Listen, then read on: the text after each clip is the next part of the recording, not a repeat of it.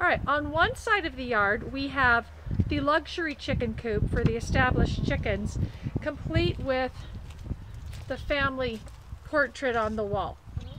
On the other side, for the baby chicks that are not ready to go into the big coop, we have the ultimate redneck chicken coop. So here's a couple of the key features right here. So here's the lovely roof made out of fine particle board. With a piece of rock. Yeah, because we don't want it to blow away. And then here's the door to get right inside where you can see our food and water and our roost in there with our chicks.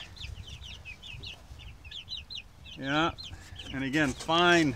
This will keep out any kind of critters, I'm sure, with its great locking mechanism that's there. And we got this beautiful run built up here with this fine wire work. Fine wire work. But we got won't flow, they won't run, or they won't fly out. They won't fly out. And here we got the sophisticated locking mechanism for the door. So you move the locking stick, and then you pull on some baling twine, and you set that in place, and there you have it. Redneck Chicken Coop.